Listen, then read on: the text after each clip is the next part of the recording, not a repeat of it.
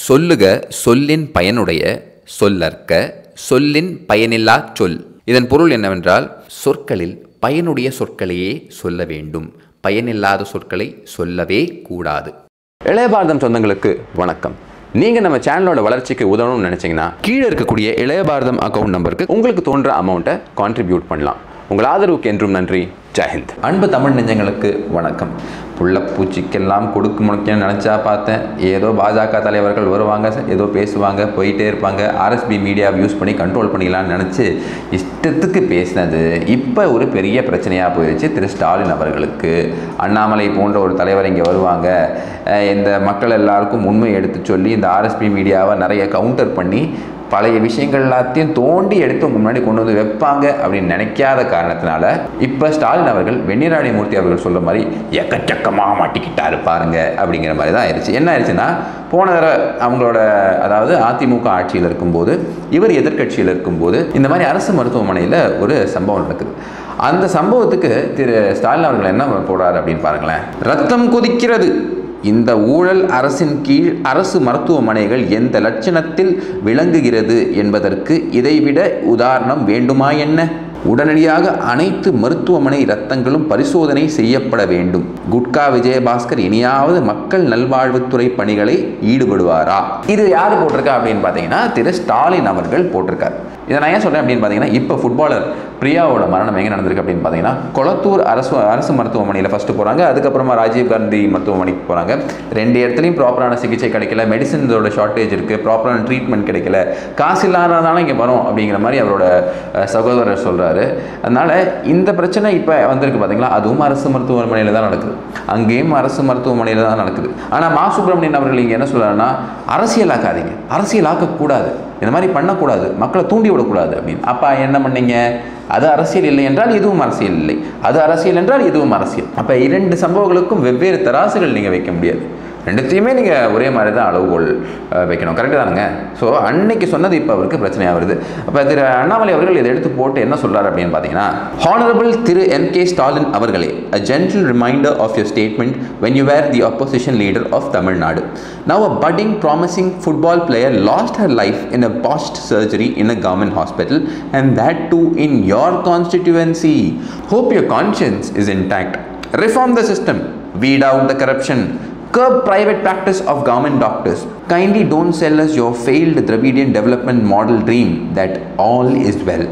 Act now so that another innocent child is not lost. அப்படின்னு திரு அண்ணாமலை அவர்கள் சொல்கிறாரு. இதை வந்து ஆங்கிலத்தில் அப்படியே தமிழில் மொழிபெயர்த்து சொல்லணும் அப்படின்னு பார்த்தீங்கன்னா, அவர் சொல்கிற விஷயம் ரொம்ப சிம்பிள். உங்களோட ஒரு கவர்மெண்ட் ஆஸ்பத்திரியில் இந்த மாதிரி ஒரு விஷயம் நடந்திருக்கு, அதுவும் உங்கள் கான்ஸ்டிடியூவன்சியில் உங்களோட தொகுதியிலே இந்த விஷயம் நடந்திருக்கு. அதனால் சும்மா வந்து எல்லாமே நல்லா இருக்குது, ஒன்றும் பிரச்சனை இல்லை, இந்த திராவிடியன் மாடல் அப்படிங்கிற ஒரு கற்பனையை எங்கள் மேலே திணிக்காதீங்க.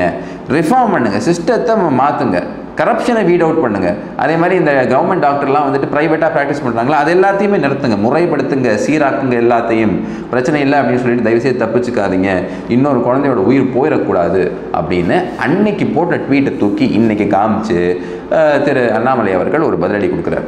ஸோ இதுலேருந்து என்ன தெரியுது அப்படின்னு பார்த்தீங்கன்னா, இதெல்லாம் முதல்ல யாரும் பண்ணியிருக்க மாட்டாங்க. ஸோ ஒவ்வொரு ஆக்ஷனுக்கும் இப்போ ரியாக்ஷன் வருது. எல்லாத்தையும் திரு அண்ணாமலை அவர்கள் எடுத்து காட்டுறாரு. அண்ணாமலை அவர்கள் மட்டும் கிடையாது, திரு நாராயணன் திருப்பதி அவர்கள் அவரும் என்ன போட்டிருக்காரு அப்படி பார்த்தீங்கன்னா, இப்போ ரத்தம் கொதிக்கலையா உங்களுக்கு? அன்னைக்கு ரத்தம் கொதிச்சிச்சு, இப்போ ரத்தம் கொதிக்கலையா அப்படின்னு அவர் கேட்குறாரு. எதுக்குங்க? ஸ்டாலின் அவர்களுக்கு இப்போ தான் கொஞ்சம் ஆஸ்பத்திரியெல்லாம் போயிட்டு வந்தார், அது வந்து முதுகு வேதனை அப்படி இப்படின்லாம் சொல்லிட்டு இருந்தார். ஆனால் பாருங்கள், இந்த ரத்தம்லாம் கொதிக்கக்கூடாது அப்படிங்கிறதாக தான் திரு ஸ்டாலின் அவர்கள் என்ன பண்ணுறாருன்னா, அந்த லவ் டுடே படத்தை பார்க்குறாங்க. அதாவது ஃபேமிலியாக அவங்க இப்போ என்ன பண்ணிகிட்டு இருக்காங்க அப்படின்னு பார்த்தீங்கன்னா, இவங்க லவ் டுடே படம் பார்க்குறாங்க. ஃபோனை எக்ஸ்சேஞ்ச் பண்ணலாமா வேணாமா, மாற்றிக்கலாமா வேணாமா அப்படிங்கிற ரொம்ப முக்கியமான அந்த டிஸ்கஷன் எல்லாத்தையும் பண்ணிகிட்டு இருக்காங்க. ரைஸ் மில்லுக்கு பேரை வைக்கிற மாதிரி அந்த டிஸ்கஷன்லாம் பண்ணிகிட்டு இருக்காங்க. அண்ணன் உதயநிதி ஸ்டாலின் அவர்கள் செங்கல்வராயன் மாடர்ன் செக்வாரா சேப்பாக்கத்து அவர் என்ன பண்ணுறாரு அப்படின்னு பார்த்தீங்கன்னா, நம்ம இர்ஃபான் அவர்கள் இருக்கார் பார்த்தீங்களா, அவரு கூட சேர்ந்து இந்த நாட்டுக்கு ரொம்ப முக்கியமான விஷயங்கள்லாம் பண்ணிகிட்டு இருக்காரு. உட்காந்து சாப்பாடு அருந்துக்கிட்டு அந்த டான் படத்தை வந்து விற்கலாமா, டான் படம் எப்படி இருந்தது அப்படிங்கிற விஷயம் எல்லாத்தையும் பேசிகிட்டு இருக்காரு. அவரோட ஒரு படம் இருக்குது, கழகத்தலைவன். கழகத்தலைவனா நமக்கு தெரியலங்க, பெருசாக நமக்கு நான் ஒரு படம்லாம் பார்த்ததே இல்லை. பட் இருந்தாலும் அந்த படம் வருதான், அதுக்கு வந்து எல்லா இடத்துலையும் போயிட்டு வந்து ப்ரமோஷன் பண்ணிக்கிட்டு இருக்காரு. தமிழ்நாடோட தலையெழுத்து பாருங்களேன். இந்த மாதிரி ஆட்களை எம்எல்ஏ அடுத்து மினிஸ்டராக வேறு ஆகணும் அப்படின்னு ஒத்த காலில் வேறு நிற்கிறாங்க. தமிழ்நாடோட தலையெழுத்து இப்படி இருக்குது. இதெல்லாம் ரொம்ப காலம் கிடையாது. இதெல்லாம் ரொம்ப சீக்கிரம் இதற்கெல்லாம் தக்க பதிலடி கொடுக்கப்படும். மக்கள்கிட்டேருந்து இதுக்கெல்லாம் பதில் கண்டிப்பாக வரும். காரணம் என்னென்னா 2006 to 2011 அந்த பீரியடுக்கு அப்புறம் மக்கள் எவ்வளோ கடுப்பானாங்கன்னா 10 வருஷம் அவங்கள வரவிடலை. ஸோ இந்த 2021 டு எப்போ வரைக்கும் நமக்கு தெரியல. அந்த பீரியட் முடிச்சுன்னா 10 இல்லை அதுக்கும் மேலே அவங்களால திருப்பி வரவே முடியாது. அதற்கு தேவையான எல்லா வேலைகளும் இவங்கெல்லாம் அவங்களே பார்த்துக்கிட்டு இருக்காங்க அப்படிங்கிறது தான் எங்களோட ஒரு புரிதலாக இருக்குது. ஸோ அந்த இன்னெவிட்டபிள் கம்பேரிசன் சொல்லுவாங்க, வேறு வழியே இல்லை. இப்படிலாம் பண்ணிக்கிட்டு இருக்கும்போது என்னையா பண்ணிருக்காங்க, தமிழ்நாட்டை ஆட்சி பண்ணக்கூடிய கட்சியோட மூத்த தலைவருங்கிறாங்க, அதுக்கு அடுத்த வாரிசுங்கிறாங்க, வாரிசுங்கிற படம் வருது, துணிவுங்கிற படம் வருது. இப்போ பார்த்தீங்க அப்படின்னா வடிவேல் அவர்களோட ஒரு படமும் வருது. அதில் வந்து சில லைன்ஸ் வருது. அதில் என்ன லைன்ஸ் வருது அப்படின்னு பார்த்தீங்கன்னா, நாங்கள் இந்த பிஸ்னஸ் எல்லாத்தையும் நடத்துவேன், ரெயில் ஏறி வந்தவன் அப்படின்னு சொல்கிறாங்க. யாரை சொல்கிறாங்க அப்படின்னு நமக்கு தெரியல. ஆனால் ரெயில்னு மட்டும் தான் சொல்லியிருக்கு, அதுக்கு அட்ஜெக்டிவ் எதுவும் இல்லை. அது ஒரு பக்கம் இருக்க. மறுபடியும் இவங்ககிட்ட வருவோம். இந்த உதயநிதி ஸ்டாலின் அவர்கள் போன்ற ஆட்கள்லாம் வந்து ஏதோ பெரிய சாதனை பண்ணிட்ட மாதிரி அவர் ஒரு பெரிய சூப்பர் ஸ்டார் மாதிரி அவர் நினச்சிக்கிட்டு இந்த மாதிரி இன்டர்வியூலாம் கொடுத்துக்கிட்டு இருக்காரு. ஆனால் இன்னொரு பக்கம் பார்த்தீங்கன்னா அண்ணாமலை அவர்கள் வந்து பார்த்திங்கன்னா அவர் எங்கே போகிறாருன்னா இந்த அந்தியூரில் இந்த பேச்சு நம்ம ஏற்கனவே அதை பற்றி பேசியிருந்தோம். அதில் முக்கியமான விஷயங்கள் என்னெல்லாம் சொல்லப்பட்டிருக்கு அப்படின்னு பார்த்துருக்கோம். ஏன் இந்த அந்தியூருங்கிறது முக்கியம், அந்தியூர் அப்படிங்கிற அந்த ஒரு மாடலை தான் நான் உங்களுக்கு குறிப்பிட விரும்புகிறேன். இந்த மாதிரி இனிமேல் Tier 2 Tier 3 சிட்டிஸுக்கு போய் அங்கேயும் க்ரௌடை புல் பண்ண முடியும். இதுவரையும் மெயின் மெட்ரோபாலிட்டன் சிட்டிஸ்லையோ இல்லை மெயின் சிட்டிஸ்லையோ மட்டும் கிடையாது, இங்கேயும் Tier 2 Tier 3 இடத்துலையும் என்னால் போய் மக்களை இழுக்க முடியும் அப்படிங்கிற விஷயத்தை ப்ரூவ் பண்ணுறாங்க. அது மட்டும் இல்லாமல் அங்கேருந்து அப்படியே பர்கூர் அப்படிங்கிற ஒரு இடத்துக்கு போகிறார். அது ஒரு ட்ரைபல் ஹேம்லெட் மாதிரின்னு வச்சுக்கோங்க. அந்த இடத்துல போய் மக்களோட உட்காந்து களி சாப்பிட்றாரு. இப்போ நீங்கள் பார்த்துருப்பீங்க சில அரசியல் தலைவர்கள்லாம் என்ன சாப்பிடுவாங்க அப்படின்னா, அதாவது நாங்கள் வந்து இந்த நரிக்குறவர் பெருமக்கள் வீட்டுக்கு போயும் கூட நான் வந்து இட்லி தோசை தான் சாப்பிடுவேன், அதுவும் ஃப்ரெஷ்ஷு தட்டு புது தட்டு சேரில் உட்காந்து சாப்பிட்ற மாதிரிலாம் கிடையாது, நான் உங்கள் கூட சாப்பிட வந்திருக்கேன், உங்கள் கஷ்டம் என் கஷ்டம் அப்படின்னு சொல்லிட்டு அங்கே எந்த விதமான மாற்றமும் தனக்கு உகந்ததாக பண்ணிக்காமல் அவங்களோட சேர்ந்து உட்காந்து சாப்பிட்றாரு. இதுதான் உண்மையான ஒரு தலைவனுக்கு அறிகுறி. அதை விட்டுட்டு நான் வரேன் எனக்கு ஸ்பெஷலாக போடுங்க, நான் வந்ததுனால உங்கள் வீடு பெருமை அடைஞ்சிச்சு அப்படின்லாம் இருக்கக்கூடாது. நான் வந்து நீங்கள் கஷ்டப்படுறீங்க, இப்போ நான் உங்க கூட வந்து இது உட்காந்து சாப்பிட்றது காரணம் என்னன்னா இந்த கஷ்டத்தை விட அடுத்த லெவலுக்கு உங்களை டெவலப் பண்ணி விடுறதுக்கு நான் முயற்சி எடுக்கிறேன், ஆனால் இப்போத்துக்கு இந்த கஷ்டத்தை நான் உங்க கூட பகிர்ந்துக்கிறேன் அப்படிங்கிறது தான் வந்து ஒரு தலைவனுக்கு அழகு. அதை அவரை பண்ணியிருக்கார்.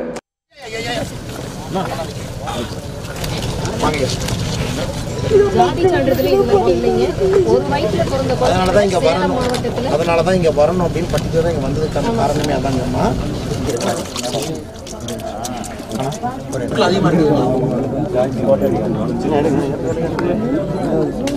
அப்புறமா பார்த்தீங்கன்னா இந்த விளம்பர சிஎம் அப்படின்னு சொல்கிறாரு பார்த்தீங்களா, திரு அண்ணாமலை அவர்கள் ஏற்கனவே சொல்லியிருக்காரு, அதாவது திரு ஸ்டாலின் அவர்கள் விளம்பர பிரியர் அப்படின்னு. அதற்கு பெஸ்ட் எக்ஸாம்பிள் தான் இந்த விஷயங்கள்லாம். எங்கே போனாலும் ஒரு ஃபோட்டோ எடுக்கிறது. இப்போ ரீசெண்டாக நீங்கள் பார்த்தீங்கன்னா இவர் இந்த சீர்காழி அங்கெல்லாம் போகும்போது வயல் பக்கத்தில் போயிருக்காரு. வயலில் இறங்கவே இல்லை, அங்கேருந்து யாரோ எடுத்து இந்த நாற்று எல்லாத்தையும் கொடுக்குறாரு. அதை அப்படியே டிஸ்டன்ஸில் பார்த்து ஃபோட்டோகிராஃபர் தான் வயலில் இறங்கி ஃபோட்டோ எடுத்துக்கிட்டு இருக்கா. அப்படி அந்த ஃபோட்டோகிராஃபரை தான் பாராட்டும். எங்கே போனாலும் கரெக்டாக அந்த ஃபோட்டோ எடுக்கிற வேலையை பார்த்துக்கிற. அப்படி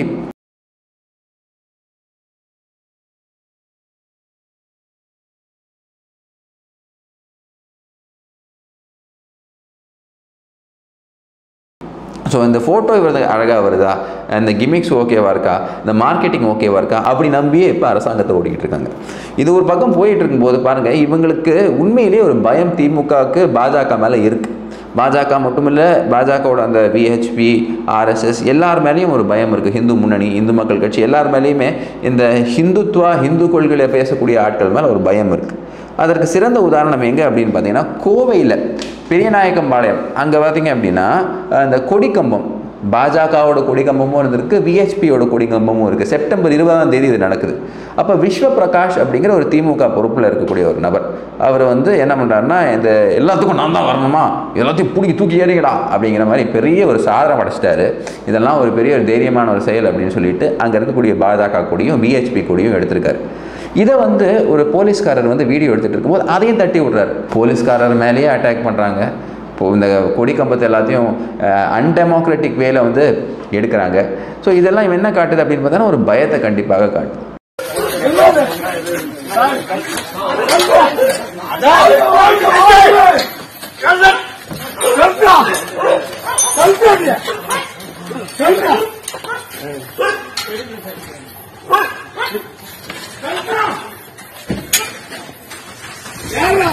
நான் உள்ள போயிட்டு இருக்கேன். ஓட்டர் வச்சு இருக்கேன்.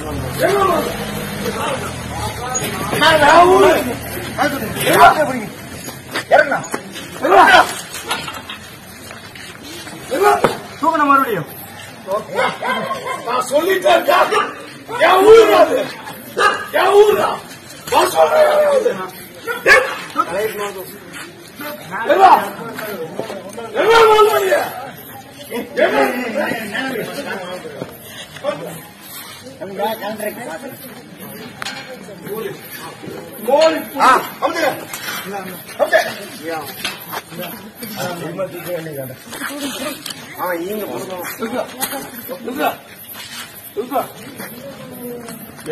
இந்த போன் இருக்கு. ஸோ அங்கே இருக்கக்கூடிய தலைவர் சங்கீதா அவர்கள் என்ன சொல்றாங்கன்னா தக்க நடவடிக்கை எடுக்கணும். ஏன்னா இவர் வந்து உடனே ஆன்டிசிபேட்டரி பெயில் வாங்கிட்டார். எப்படியும் அரெஸ்ட் பண்ணிடுவாங்கன்னு தெரிஞ்ச உடனே ஆன்டிசிபேட்டரி பெயில் வாங்கிட்டார். இவங்க மேலே தக்க நடவடிக்கை எடுக்கணும். இவரோட ஆன்டிசிபேட்டரி பெயிலை கேன்சல் பண்ணணும். ஏன்னா இதெல்லாம் ப்ராப்பர் ஹூலிகனிசம், குண்டாயிசம், ரவுடிசம் அப்படிங்கிற எந்த விதமான மாற்று கருத்தும் இல்லை. ஸோ போலீஸே செயல்பட விடாமல் இந்த அளவுக்கு பண்ணுறாங்க அப்படின்னா பொதுமக்களோட நிலைமை என்னவா இருக்கும் அப்படிங்கிறது தான் நம்மளோட கேள்வியாக இருக்குது. ஆனால் உண்மையான பிரச்சனைகள்லாம் நிறைய இருக்கும்போது அது எல்லாத்தையும் விட்டுட்டு நிறைய டைவர்ஷன் அவங்க எடுக்கிறதுக்கு காரணம் என்னென்னா எல்லாத்துலேயுமே லூப் ஹோல்ஸ் இருக்குது. இவங்க சிறப்பான திட்டம், மகத்தான திட்டம், அத்தனையும் ஊட்டச்சத்து மிக்க திட்டம்லாம் சொல்கிறாங்க பார்த்தீங்களா, அந்த எல்லா திட்டத்துலேயும் பயங்கரமான ஹோல்ஸ் இருக்குது. உதாரணத்துக்கு இந்த ஃப்ரீ பஸ்ஸஸ் இருக்குது பார்த்தீங்களா, இது வந்து அன்டெனபிளாக இருக்குது, உங்களால் மெயின்டைன் பண்ண முடியல. அதற்கு சிறந்த உதாரணம் மக்களோட குரல் நீங்கள் கேட்க ஆரம்பிக்கணும். நிறைய இடத்துல நீங்கள் பார்த்துருப்பீங்க, பெண்களே வெளியே வந்து கொந்தளிச்சு அவங்க என்ன சொல்கிறாங்கன்னா, எங்களுக்கு தேவையில்லை, உங்களை ஒழுங்காக மரியாதை கொடுங்க முதல்ல அப்படின்னு சுயமரியாதை இருக்கக்கூடிய நிறைய பெண்கள்லாம் வந்து ஒழுங்காக ட்ரீட் பண்ணலாம் அதை பேச ஆரம்பிச்சிருக்காங்க. அது ஒரு பக்கம் இருக்கும்போது ரெண்டாவது பிரச்சனை என்ன ஆகுது அப்படின்னு பார்த்தீங்கன்னா நம்பர் ஆஃப் பஸ்ஸஸ் கம்மியாகுதுங்க. உதாரணத்துக்கு கோவையில் இந்த நடக்கக்கூடிய ஒரு சம்பவம் என்ன சொல்கிறாங்கன்னா, ரோட்லேயே வெயிட் பண்ணிக்கிட்டு இருக்கோம், பஸ்ஸு வர மாட்டேங்குது. அதற்கு காரணம் என்னென்னா அந்த ஃப்ரீ பஸ் விடும்போது அதுக்குண்டான லாஜிஸ்டிக்ஸை அவங்களால தர முடியல, அதற்குண்டான காசு அந்த இடத்துல இல்லை. அதெல்லாம் பிளான் பண்ணாமல் சும்மா நம்ம எலெக்ஷன் ப்ராமிஸ் ஒன்று கொடுத்துட்டோம் அப்படின்னு சொல்லிட்டு இவங்க ஒன்று பண்ணுறாங்க. அது வந்து ஒழுங்காக கிரவுண்டில் ஒர்க் ஆக மாட்டேங்குது அப்படிங்கிறதுக்கு சிறந்த எடுத்துக்காட்டு இந்த காணொலி. அதில் பல விஷயங்கள் உங்களுக்கு தெரிய வரும். பஸ் இல்லைங்க, 5 மணிலேருந்து இப்போ பஸ் கிடையாது. 4:30 மணிக்கு குழந்தைங்க வந்ததுலேருந்து பெரியவங்க எல்லாருமே, நான் வந்து 5:30 வந்தேங்க, இப்போ வரைக்கும் பஸ் இல்லை. இப்போதான் 6:40 வந்து பஸ் வந்து நிற்குதுங்க. சரிங்களா, இப்போ இத்தனை பேர் நிற்கிறாங்க சொல்லி பாதி பேர் போய் அந்த பக்கம் ஏறுறாங்க. அவர் வந்து இறக்கி விட்டார், நீங்கள் இறங்காம நான் பஸ் எடுக்க மாட்டேமா, இறக்கி விட்டாங்க. இங்கே நீங்கள் ஒரு ஃபோட்டோ இது எடுங்க. இது டெய்லியுமே இதே பிரச்சனை இருக்கா? 3 மாசமா நான் லிஸ்ட் காமிக்கிறேன். நான் எத்தனை நாள் எவ்வளோ ஃபோன் பண்ணியிருக்கேன், இன்னைக்கு நான் எவ்வளோ ஃபோன் பண்ணியிருக்கேன்னு பாருங்க. எங்களுக்கு இது மட்டும்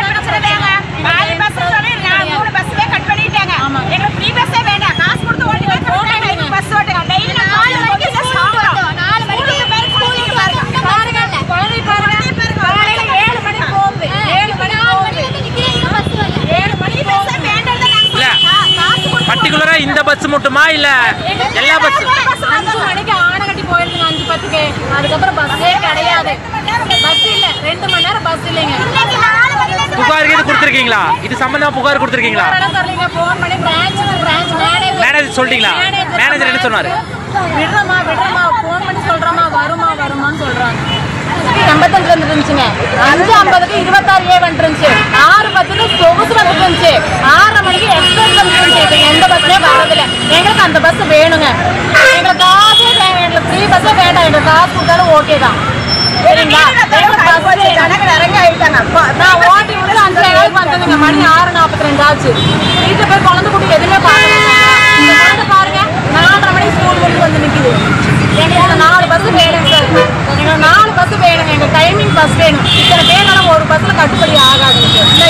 இது ஒரு பக்கம் இருக்கும்போது இன்னொரு பிரச்சனை என்னவா இருக்குது அப்படின்னு பார்த்தீங்கன்னா இந்த கனிம வளங்கள். அது வந்துட்டு இங்கே வந்து நிறைய ஆட்டையை போட்டுக்கிட்டு இருக்காங்க அப்படின்னு ஏற்கனவே நம்ம சொல்லியிருந்தோம். முக்கியமாக இந்த கிருஷ்ணகிரி பக்கத்தில் கொரட்டகிரி அப்படிங்கிற இடம். ஸோ அங்கே இருக்கக்கூடிய மக்கள்லாம் வந்து இடம்பெயர்ந்து வேறு ஃபாரஸ்ட்டுக்குள்ளே போய் டென்ட் அடித்து உட்காந்துருக்காங்க. காரணம் என்ன, ஃபுல்லாக பாறையை போட்டு உடைக்கிறாங்க, பாறையை குடைக்கிறாங்க, வெடி வச்சுக்கிட்டே இருக்காங்க. எந்த டைமு கூட பார்க்காம வெடி வச்சு தகர்த்துக்கிட்டு இருக்காங்க. கனிம வளத்தை என்ன உரிமம் கொடுத்துருக்கோ அதை விட ஜாஸ்தியாக எடுத்து போயிட்டு இருக்காங்க. ஸோ வந்து சூறையாடிக்கிட்டு இருக்காங்க. ஸோ இதை பற்றி வந்து திரு அண்ணாமலை அவர்கள் ஒரு கண்டனம் கொடுக்குறாரு, போராட்டம் அறிவிப்போம் அப்படின்னு சொல்கிறாரு. ஸோ காங்கிரஸ் எம்பி செல்லக்குமார் அப்படிங்கிறவர் அங்கே போய் அங்கே மக்கள் கூடியெல்லாம் இருந்து ஆறுதல் சொல்லி, நாங்கள் ஏற்கனவே அதிமுக ஆட்சியிலையும் சொல்லியிருந்தோம், இப்போ திமுக ஆட்சியில் திரு ஸ்டாலின் அவர்கள்ட்ட சொல்லியிருக்கோம், அவர் நடவடிக்கை எடுக்கிறேன்னு சொல்லியிருக்காரு. எடுத்தாலும் தான் தெரியுது, அப்போ விட இப்போ ஜாஸ்தியாக பண்ணிகிட்டு இருக்காங்களே. அதே மாதிரி பிஜேபியோட விபி ராமலிங்கம் அவருமே அங்கே போய் என்ன பண்ணுறாரு அப்படின்னா மக்களை சந்தித்து தேவையான விஷயங்களை பண்ணுறோம் அப்படின்னு சொல்லியிருக்காரு. இந்த விஷயத்தை வந்து ரொம்ப சீரியஸாக ஒரு போராட்டமாக எடுத்து பண்ணால் மட்டும்தான் மக்களுக்கு ஒரு விழிப்புணர்வு வரும். ஏதோ கிருஷ்ணகிரியில் கொரட்டகிரியில் ஒரு இடத்துல நடக்குது அப்படின்னு பார்க்காம எங்கேயாவது நியூஸில் நீங்கள் இதை பெருசாக பார்த்துருக்கீங்களா? அதுதான் இங்கே இருக்கக்கூடிய முக்கியமான விஷயம். யாருமே அதை பற்றி பெருசாக பேச மாட்டாங்க. இதே ஸ்டெர்லைட்டை பற்றி பேசணுன்னா அதை பற்றி பேசுவாங்க. ஸோ ஒரு பர்டிகுலர் இதை மட்டும் மறைக்கிறதுக்கு உண்டான காரணங்கள் என்ன அப்படின்னு நம்ம ஆர்எஸ்பி மீடியாவை இன்றைக்கி நேஷ்னல் ப்ரெஸ் டே அதெல்லாம் இருக்கிறனால அவங்கள பார்த்து கேட்க வேண்டியிருக்கு. இந்த விஷயம் கண்டிப்பாக முன்னெடுத்து அந்த கனிம வளங்கள் காக்கப்பட வேண்டும். அந்த மக்களுக்கு அவங்களோட உரிமை, அங்கே இருக்கக்கூடிய வாழ்வாதாரம், அங்கே இருக்கக்கூடிய அவங்களோட வீடுகள் பாதுகாக்கப்பட வேண்டும் அப்படிங்கிறது தான் எங்களோட கோரிக்கையாக இருக்குது. ஆனால் பாருங்கள், நம்ம அமைச்சர்கள்லாம் என்ன பிஸியாக இருக்காங்க அப்படின்னு பார்த்தீங்கன்னா இந்த மாதிரி காமெடி பண்ணுறதுல பிஸியாக இருக்காங்க. இவங்க மிஸ்டர் பீன், லாரல் ஹார்டி இவங்க எல்லாமே தோற்று போயிடுவாங்க, அந்தளவுக்கு காமெடி பண்ணிட்டு இருக்காங்க. உதாரணத்துக்கு KN நேரு அவர்கள் வந்து ஸ்ரீபெரும்புத்தூர் போயிருக்கார். ஸ்ரீபெரும்புத்தூர் போகும்போது அங்கே இருக்கக்கூடிய காங்கிரஸ் MP செல்வ பெருந்தொகை எங்களுக்கு சில விஷயங்கள் வேணும், அதற்குண்டான நிதி ஒதுக்கீடை கொஞ்சம் பண்ணுங்க அப்படின்னு அவர் கேட்டிருக்காரு. அதுக்கு நம்ம KN நேரு அவர்கள் அவருக்கே உண்டான பாணியில், அவருக்கே உரிய பாணியில் என்ன பண்ணியிருக்காரு அப்படின்னா, நீங்கள் என்ன பண்ணுங்கள், சட்டசபையில் வந்து என்னை திட்டுங்க, நான் அதுக்கு பதில் கொடுக்குற மாதிரி கொடுப்பேன், அப்போ தான் வந்து என்ன பண்ணுவாங்கன்னா இந்த ஃபண்டெல்லாம் அலோகேட் பண்ணுவாங்க அப்படிங்கிற மாதிரி ஒரு விஷயம் சொல்கிறார். அப்போ எல்லாமே நடிப்பு தான், எல்லாமே புனைப்பு தான். அப்போ இந்த சட்டசபையை வந்து ஒரு கேலி கூத்தா ஆக்கி வச்சுருக்காங்க, ஒரு ட்ராமா பஜாராக ஆக்கி வச்சுருக்காங்க. இதுக்காக தான் வந்துட்டு ட்ராமா முன்னேற்ற கழகம் அப்படின்னு திமுகவை சொல்கிறாங்க, புரியுதுங்களா? ஸோ இந்த ட்ராமா தான் பண்ணுறோன்னு ஓப்பனாக ஒத்துக்கிறாங்க பாருங்களேன். இது எதுக்காக இதெல்லாம் பண்ணப்படுது அப்படின்னு பார்த்தீங்கன்னா, இந்த மூத்த அமைச்சர்களுக்கெல்லாம் PTR அவர்களை பார்த்தா ஆகலை. PTR அவர்கள் கேட்ட உடனே ஃபண்டை கொடுக்கக்கூடிய ஒரு ஆள் கிடையாது. எதுக்கு இந்த ப்ராஜெக்டா, இதில் எவ்வளோ செலவு பண்ணியிருக்கீங்க, இதுக்கு முன்னாடி கொடுத்த காசு எவ்வளோ செலவு பண்ணியிருக்கீங்க, எல்லாம் கரெக்டாக இருக்குது அப்படின்னு பார்த்து தான் செலவு பண்ணுறாரு. ஸோ ஆகையினால சட்டசபையில் ஏதாவது பிரச்சனை பண்ணு, அப்போ நம்ம சிஎம்க்கு அழுத்தம் போவோம், சிஎம் ஃபோன் பண்ணி அவருக்கு சொல்லுவார், அதனால நமக்கு ஃபண்டு கிடச்சிரும் அப்படிங்கிறதான் இதில் இருக்கக்கூடிய விஷயம். இதுதான் இதுக்கு முன்னாடி இருக்கக்கூடிய அரசியல். இப்படி இருந்தால் எப்படி வழங்கும்? டெரஸாக தான் போகும். அப்படி தான் போய்கிட்டு இருக்கு. அங்கேருந்து பாதுகாப்பு சம்மந்தமான விஷயங்களில் சென்னையில் 5 இடத்துல ISIS சம்மந்தம் இருக்கா அப்படின்னு சொல்லிட்டு இந்த NIA இன்வெஸ்டிகேஷன்ஸ் ஃபர்தராக பண்ணிகிட்டு இருக்காங்க. முக்கியமாக கொடுங்கையூரில் என்ன இருக்குது அப்படின்னு பார்த்தீங்கன்னா, ஒரு வீட்டிலேருந்து ஒரு இஸ்லாமியர்கிட்ட இருந்து என்ன பண்ணியிருக்காங்கன்னா, கிட்டத்தட்ட 4.9 லட்ச ரூபா காசை பிடிச்சிருக்காங்க. 4.9 ஒரு மேட்ரு அப்படின்னு பார்க்கும்போது சைனீஸ் அண்ட் மியான்மரிஸ் கரன்சியாக பிடிச்சிருக்காங்க. ஸோ அந்த லிங்க் என்னவாக இருக்கும், அது எப்படி ISISக்கு லிங்காக இருக்குது அப்படிங்கிற விஷயத்தை எல்லாத்தையும் இப்போ செக் பண்ணியிருக்காங்க. லேப்டாப் உள்ளிட்ட பல எலக்ட்ரானிக் உபகரணங்கள் இருக்குது பார்த்தீங்களா, அதுவுமே அவங்க கிட்டேருந்து எடுத்திருக்காங்க. ஸோ அந்த செக்யூரிட்டி ஆஸ்பெக்டில் NIA இப்போ உள்ள வந்து ரொம்ப காம்ப்ரிஹென்சிவாக என்னெல்லாம் லிங்க் இருக்குது அப்படிங்கிற விஷயத்தை எஸ்டாப்ளிஷ் பண்ணுறதுக்கு ஃபுல்லாக இந்த கேஸை ஒரு கருவியாக யூஸ் பண்ணிக்கிட்டு இருக்காங்க. இனிமேல் தமிழ்நாட்டில் இந்த மாதிரி சம்பவங்கள் நடக்கக்கூடாது அப்படிங்கிறதுக்கு வேண்டி அவங்க ரொம்ப சாலிடாக ஒர்க் பண்ணிகிட்டு இருக்காங்க. அப்படியே தமிழ்நாட்டில் வருஷம் ஒரு சீசன் வரும்போது, இந்த பொங்கல் சீசன் வரும்போது இந்த பீட்டா அப்படிங்கிற ஆர்கனைசேஷன் கிளம்பிடுவாங்க. அதே மாதிரி தான் இந்த தடவை என்ன பண்ணியிருக்காங்கன்னா, சுப்ரீம் கோர்ட்டில் ஒரு மேல்முறையீடு பண்ணியிருக்காங்க. ஜல்லிக்கட்டு நடத்தக்கூடாது, அது வந்து இந்த அனிமல்ஸை ஹார்ம் பண்ணுற மாதிரி ஒரு விஷயம் அப்படின்னு ஆரம்பிச்சிருக்காங்க. ஸோ உடனே நம்ம சிஎம் என்ன பண்ணியிருப்பார் சொல்லுங்கள், என்ன பண்ணியிருப்பார்? வழக்கம் போல் ஒரு ஆலோசனை கூட்டம் ஒன்று இந்த தலைமைச் செயலகத்தில் நடத்தலாம் அப்படின்னு சொல்லியிருக்காரு. எல்லாத்துக்கும் ஆலோசனை கூட்டம், எதுவுமே தனியாக சிந்திச்சு எடுக்க மாட்டிங்களா அப்படின்னு நீங்கள் கேட்டிங்கன்னா, கிடையாதுங்க, நாங்கள் எல்லாரோட ஒப்பீனியனும் கேட்டு கடைசியில் முடிவெடுப்போம்னு நினைப்பீங்க, முடிவெடுக்க மாட்டோம், கேட்டுக்கிட்டே இருப்போம். அப்படிங்கிறது தான் திராவிடியன் ஸ்டைல் ஆஃப் ஒர்க்கிங் அப்படிங்கிறத நீங்கள் புரிஞ்சுக்கோங்க. அப்படியே அங்கேருந்து தேசிய செய்திகள் பார்ப்போம். தேசிய அளவில் என்ன நடக்குது அப்படின்னு பார்த்தீங்கன்னா, மேடம் மம்தா பானர்ஜி டென்ஷன் ஆகிட்டாங்க, அமிதாப் அம்மாவுக்கு கோவம் வந்துருச்சு அப்படிங்கிற மாதிரி அவங்க என்ன சொல்கிறாங்கன்னா, இந்த 100 நாள் வேலை திட்டம் இருக்குது பார்த்தீங்களா, அதற்குண்டான ஃபண்ட் அனுப்புங்க. நான் என்ன காலில் விழுந்து கெஞ்சணுமா? நான் என்ன கேட்டுக்கிட்டே இருக்கணுமா? எத்தனை தடவை உங்கள்கிட்ட கேட்குறது? ஒரு தடவை சொன்னால் நான் கேட்க மாட்டீங்க அப்படின்னு மோடி அவர்கள்ட்ட அவர் வந்து G20 மாநாட்டுக்கு போயிருக்கும்போது இங்கே சும்மா அவர் கத்திக்கிட்டு இருக்காங்க. சரி, ஏதோ பாவம், அவங்களுக்கு என்ன பிரச்சனையோ, ரத்த குதிப்பு அங்கே இருக்கிற மாதிரி இங்கே ஏதாவது இருக்குமான்னு நமக்கு தெரியல, இந்த மாதிரி சொல்லியிருக்காங்க. அப்படி நீங்கள் கொடுக்கலன்னா இந்த GSTயில் வர ஃபண்டை நாங்கள் கொடுக்க மாட்டோம் அப்படின்னு ஒரு மிரட்டல் விட்டுருக்காங்க. இதை கேட்டு டெல்லியே அப்படியே ஆடி போய் அசைஞ்சு போச்சுன்னா பாருங்களேன். இதை யார் ரிப்போர்ட் பண்ணியிருப்பாங்கன்னா, இங்கே இருக்கக்கூடிய RSP மீடியா மாதிரி அங்கே இருக்கக்கூடிய வெஸ்ட் பெங்காலில் சில RSP மீடியா இருக்குது, அவங்க அந்த மாதிரி தான் மம்தா காட்டம் டெல்லியில் எல்லாரும் ஓட்டம் அப்படிங்கிற மாதிரி ஏதோ ரிப்போர்ட் பண்ணியிருக்காங்க. ஆனால் உண்மை என்னென்னா, சும்மா ஏதோ ஒன்று சொல்லி விட்டுருக்காங்க, அந்த எதிர்ப்பை காட்டணும் பார்த்தீங்களா, அதுதான் அவங்க பண்ணிகிட்டு இருக்காங்க. அதே போல் மோடி அவர்கள் இந்த G20 சமிட்டுக்கு போகும்போது ஜோ பைடன் அவர்கள் வந்து அப்ரோச் பண்ணி இவர்கிட்ட பேசுகிறாரு. அதே மாதிரி UKயோட பிரைம் மினிஸ்டர் வந்து பேசுகிறாரு, ஜி ஜின்பிங் அவருமே வந்து இவங்ககிட்ட பேசுகிறாங்க. ஸோ எல்லார் மத்தியிலுமே ஒரு நல்ல ஒரு ரேப்போ இவங்க மெயின்டைன் பண்ணிட்டு இருக்காங்க. அதாவதுங்க, உலக அளவில் இப்போ எப்படின்னு பார்த்தீங்கன்னா, குளோபல் சவுத், அதாவது ஆஃப்ரிக்கன் நேஷன்ஸாக இருக்கட்டும், லாட்டின் அமெரிக்கன் நேஷன்ஸாக இருக்கட்டும், அவங்களும் இந்தியாவை ஒரு முன்மாதிரியாக பார்க்குறாங்க. வெஸ்டர்ன் டெமோக்ரஸிஸ் ஓகே, இந்தியா மாதிரி ஒரு நேஷன் நமக்கு தேவை அப்படிங்கிறது அவங்களும் பார்க்குறாங்க. As a market, as a strategic partner அவங்களுக்கு தேவை to counter the rise of China. அப்படி இருக்கும்போது நாம் இந்த நேரத்தில் புஷ் பண்ண வேண்டிய முக்கியமான விஷயம் என்ன அப்படின்னு பார்த்தீங்கன்னா, யுனைடெட் நேஷன் செக்யூரிட்டி கவுன்சிலோட பெர்மனன்ட் மெம்பர்ஷிப்க்கு நம்ம புஷ் பண்ணணும். காரணம் என்னென்னா, நிலைமை அந்த அளவுக்கு போயிட்டு இருக்கு. நேற்று நீங்கள் எல்லாம் ட்விட்டர் பக்கம் போயிருந்தீங்கன்னா ஒரு விஷயம் பார்த்துருப்பீங்க, World War III அப்படின்னு ட்ரெண்ட் ஆகிட்டு இருக்கு. அதற்கு காரணம் என்னன்னா, என்னென்னா ஒரு மிசைல் S-300 நினைக்கிறேன், அது போலாண்டுக்கும் யுக்ரைனுக்கும் பார்டரில் இருக்கக்கூடிய போலாண்டோட ஒரு வில்லேஜில் போய் விழுந்திருக்கு. அதில் 2 பேர் உயிரிழந்திருக்காங்க. ரஷ்யா தாக்குதல்னால தான் இது நடந்திருக்கு. ஆனால் அவங்க டார்கெட் பண்ண அந்த யுக்ரைனை மிஸ் ஆகி இங்கே வந்துருச்சு. உடனே ஆர்டிகல் 5 அவங்க இன்வோக் பண்ணுவாங்களா? ஏன்னா போலாண்டு வந்து நேட்டோட மெம்பர். ஆர்டிகல் 5 இன்வோக் பண்ணால் அதாவது நேட்டோ எல்லாரும் சேர்ந்து ரஷ்யாவை தாக்குவாங்களா அப்படின்னு ஒரு கேள்வி வந்திருக்கு. ஒரு நேஷனல் செக்யூரிட்டி எமர்ஜென்சி மீட்டிங் வந்து போலாண்டோட பிரசிடென்ட் போட்டிருந்தாரு. இதே விஷயங்கள் நடந்துட்டு இருக்கும்போது World War III நடக்குமா அப்படின்னு பார்த்தீங்கன்னா அதெல்லாம் நடக்கிறதுக்கு வாய்ப்புகள் இல்லை. இது ஒரு மிஸ்ஃபயரிங் தான். அதற்குண்டான கம்யூனிகே அப்படின்னு சொல்லுவாங்க பார்த்தீங்களா, அது அங்கே கம்யூனிகேஷன் நடந்துடும் அப்படிங்கிறது எங்களோட நம்பிக்கையாக இருக்குது. ஆனால் இந்த மாதிரி ஒரு குரூஷியல் ஜங்ஷனில் இந்தியா உலக அளவில் தன்னோட கரெக்டான பொசிஷனை, ஏன்னா யுனைடெட் நேஷன் செக்யூரிட்டி கவுன்சிலில் நீங்கள் பார்த்தீங்கன்னா ஏஷியாவில் வந்து வெறும் சைனா மட்டும்தான் இருக்குது. ஆனால் இவ்வளோ பெரிய பாப்புலேஷன் ரெப்ரசென்ட் பண்ணணும் நாம இல்லை. ஸோ நாம் அதுக்குள்ளே போக வேண்டும் அப்படிங்கிறத அந்த விஷயத்தை இப்போ புஷ் பண்ணுறதுக்கு எல்லா வாய்ப்புகளும் நம்மக்கிட்ட இருக்குது. பதினெட்டு என்ன சொல்ல விரும்புகிறோம் அப்படின்னு பார்த்தீங்கன்னா, இன்றைக்கி ப்ரெஸ் ஃப்ரீடம் டே உங்களுக்கு எல்லாருக்கும் தெரியும். அதே மாதிரி இன்றைக்கி திரு ரங்கராஜ் பாண்டே அவர்களோட பிறந்தநாள், அவருக்கு பிறந்தநாள் வாழ்த்துக்கள். அதே மாதிரி இன்றைக்கி நம்ம தேஜஸ்வி சூர்யா அவர்கள் இருக்கார் பார்த்தீங்களா, அவரோட பிறந்தநாள். அவருக்கும் இளைய பாரதம் சார்பாக நாம் பிறந்தநாள் வாழ்த்துக்கள் தெரிவித்துக்கொண்டு உங்கள்கிட்ட விடைபெறேன். இணைந்ததுக்கு நன்றி. வணக்கம். வந்தே மாதரம். பாரத் மாதா கி ஜெய். வாழ்க நம் பாரதம். ஜெய் ஹிந்த். எத்தனை காலந்தான் ஏமாற்றுவார் இந்த நாட்டிலே.